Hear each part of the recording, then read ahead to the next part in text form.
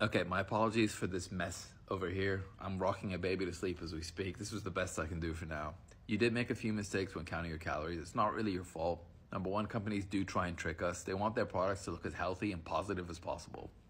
They don't necessarily always lie, but they do misinform us and confuse us, once again, to try and trick us into buying their stuff.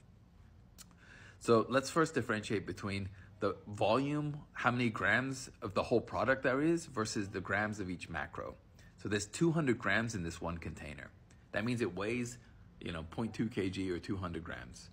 Now, the macronutrients, which is what make up the calories in it, it depends on what food you have, because you can have a tiny little bit of food like butter that has a lot of calories in it, or you can have a huge amount of food like broccoli where there's very few calories in it. So don't confuse the grams, the weight of the food, with the macros grams, which end up turning into energy or calories. That's step one. Number two, all right, there's 9 calories for 1 gram of fat. There's 4 calories for 1 gram of carbs. There's 4 calories for 1 gram of protein. So you use those numbers to kind of get a general idea and calculate your macros. Now you're only looking at the total fats, carbs, and proteins. You're not adding like all the subsets. So for example here, you can see on highlighted total fat.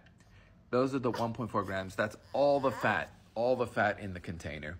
You don't then add another 1 gram of fat to that, because the saturated fat is included in that 1.4 grams.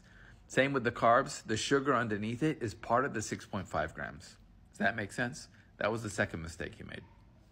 So let's do the math here. You see my ugly little red calculations there? So I took the total fat, 1.4 grams, and I times it by 9 calories per gram, and that gave us 12.6 calories. Then I did for the carbs, 6.5 carbs times 4 calories per gram. 26 calories of this product is from the carbs. Finally, the protein, there were 10 grams of protein and 4 calories for each gram of protein. So 40 calories coming from the protein. Add those all up, that gives you 79.6 calories, which is what they listed there. Now that's only per serving, per 100 gram. The container is 200 grams. So you got to times that by 2 to figure out the total calories that you're eating in this whole tub.